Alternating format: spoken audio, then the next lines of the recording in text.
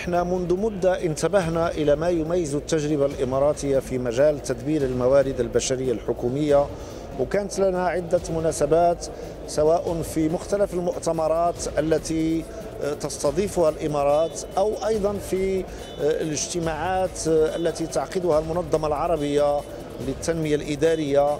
انتبهنا إلى ما يميز هذه التجربة من ابتكار وانفتاح واجتهاد وخبرة. لذلك كنا حريصين على أن نوقع هذه الاتفاقية لتحقيق التعاون وتبادل الخبرة والتراكم، بما يعزز أيضا العلاقة السياسية الممتازة بين البلدين.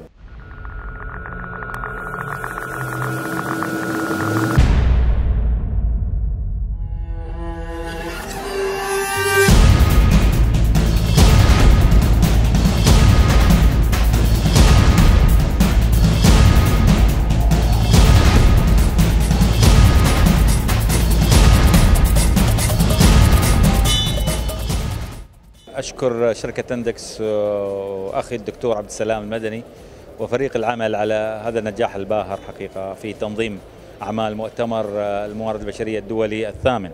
ونعم، نحن عملنا 8 دورات من المؤتمر، هذه هي الدورة الثامنة والتي تحظى دائما برعاية كريمة من سيدي سمو الشيخ حمدان بن محمد بن راشد المكتوم ولي عهد دبي.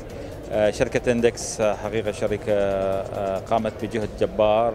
أنا سعيد جدا بالتعاون المثمر بين الهيئة الاتحادية للموارد البشرية الحكومية وبين شركة اندكس في مجال اختيار المتحدثين العالميين، وكذلك في تطوير التطبيق الذكي للمؤتمر، وكذلك في التحضير للمعرض المصاحب.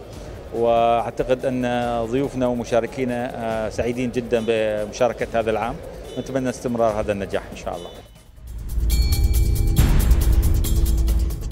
I've had a wonderful time at this conference. It's the first day and I was in the first morning, but there's lots of energy around. People are delivering most interesting messages, and what I noticed most of all is the questions being asked. I was asked some very perceptive and rather difficult questions on my speech, and I think that's always a very good sign that people are really listening and questioning you to the heart of what you're talking about.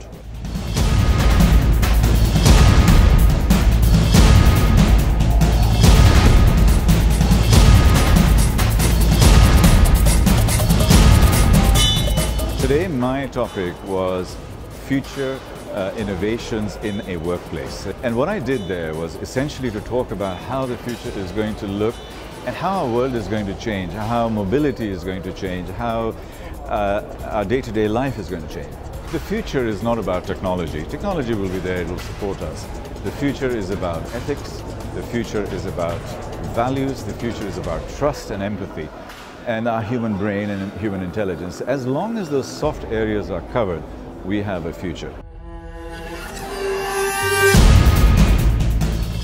Really impressed with the participation. So I guess in my session, I've just come out of my session now, audience is engaged, asking really good questions, very good high quality speakers in these topics, and also really good audience.